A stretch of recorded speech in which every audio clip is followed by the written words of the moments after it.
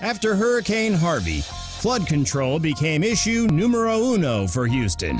On Tuesday, Harris County Flood Control District officials approved a study that will look into the possibility of building massive underground tunnels to drain floodwaters from bayous across Houston.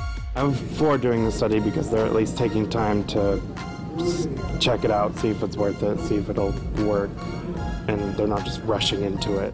Flood control officials say the idea is a bold solution to alleviating the chronic flooding that has plagued the Houston area. The study will cost about $400,000 and should be completed by October. $400,000 doesn't really equate to the amount of people that will be displaced. If the tunnel project gets a green light, it would displace and disrupt some people, but far fewer than any other proposed methods, like buying out homes in flood-prone areas. After living through a 500-year flood 3 years in a row, we say bring on the bold solution already.